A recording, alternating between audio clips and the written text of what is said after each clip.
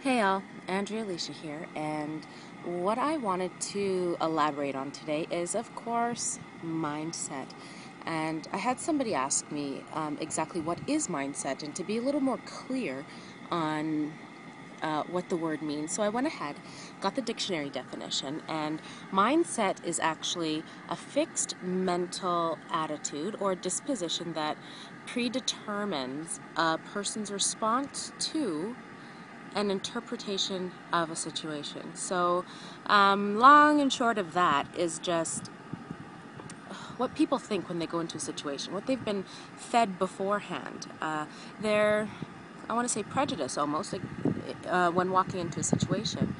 So, what you've learned up until this point determines your mindset. So, how do you change that?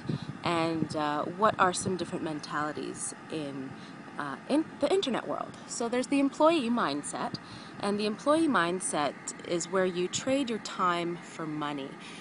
Basically, you work more and you get paid more. And there's nothing wrong with that. People have been doing it for a gabillion odd years. So, it's just the mentality that people have going into working online or even day-to-day things. The harder you work, the more you're going to get out of it. Now, an entrepreneurial mindset, when you have when you're lacking, whether it's funds or resources, it actually flexes their creative muscles. They get stronger, they create better, they perform miracles actually, and everyone seems to profit from what they do. They don't do it for money, they do it for the profit of everybody, if that makes sense. So this mindset that you do have going into every situation determines your lifestyle.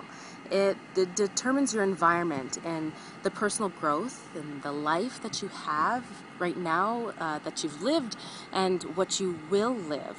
So if you want more, you got to become more. You've got to do more. You've got to invest in yourself. So do yourself the kindness of continually upgrading your wisdom. Question everything, explore more, become more, do more, see more, and stop pretending to know everything.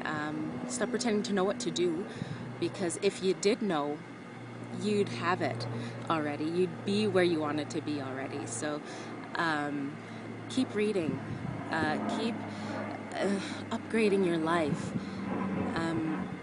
Do what it takes to get to another level. There's no sense in sitting still and being content. Always try to do better than what you were doing yesterday. That's one of my most dear quotes is, stop being in competition with people. The only person that you should be better than is the person you were yesterday. So with that, I'm going to sign off and get back inside. The sun is right in my eye. Talk to you all later.